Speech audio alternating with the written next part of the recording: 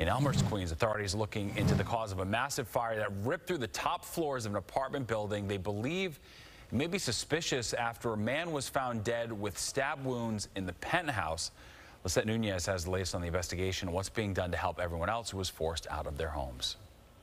It was shocking. Suddenly, I heard some explosion, and and also my wife was in the kitchen. She just ran to me and she told me that there's a big explosion in the corner. Nawang Tender says he was woken up by a loud boom Tuesday morning. FDNY was called to an Elmhurst apartment building along 73rd Street and 41st Avenue for an explosion. Tender lives just a few doors down and watched as first responders rushed to help. The smoke was there and so many pieces in the ground. The car was there. I guess some pieces, the explosion pieces, drop on the car. FDNY says the explosion happened in the penthouse. Video from Citizen app shows large flames shooting from the top floor. Skyfox flying over the scene as firefighters were on the roof putting out the fire.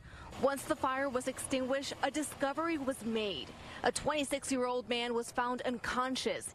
He was later declared dead and identified as Anesti Bulgaresti. Many questions still remain on how he died. Sources say he was found with multiple stab wounds, and the cause of his death is under investigation by the medical examiner.